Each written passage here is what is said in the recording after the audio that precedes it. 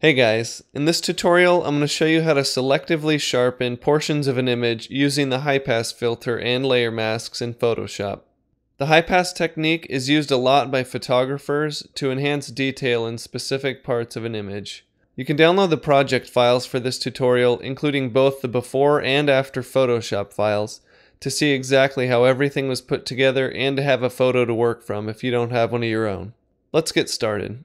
Once you have your source image open, you'll want to duplicate the background layer, which you can do by pressing Ctrl or Command J or by right-clicking and hitting Duplicate Layer. We'll name our layer Sharpen. With your new layer selected, you'll want to click Filter, Other, High Pass to open the High Pass dialog.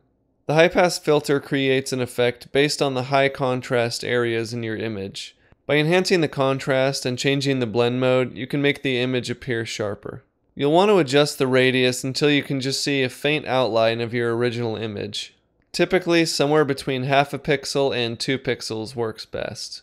Once you've set your radius, just click OK. Next, you want to change the blend mode for your sharpen layer to either soft light, overlay, or hard light. We're going to use overlay. Soft light will give you a slightly more subtle sharpening effect, while hard light will be harsher. Overlay is somewhere in between. To limit where the sharpening occurs, we're going to create a layer mask for the sharpen layer by clicking the new layer mask icon in the layers palette. You'll want to fill the layer mask with black in order to hide the sharpening layer. That way we can paint in just the parts that we want to be sharp. Select the brush tool by pressing B and swap your background and foreground colors by pressing X. Now using white, paint onto your layer mask on just the areas that you want to be sharpened. On our image, it's just the front of this bundt cake because I want the powdered sugar to be a little sharper. Selective sharpening using the high pass filter is popular because you can make an entire photo appear sharper just by enhancing a small part of the image.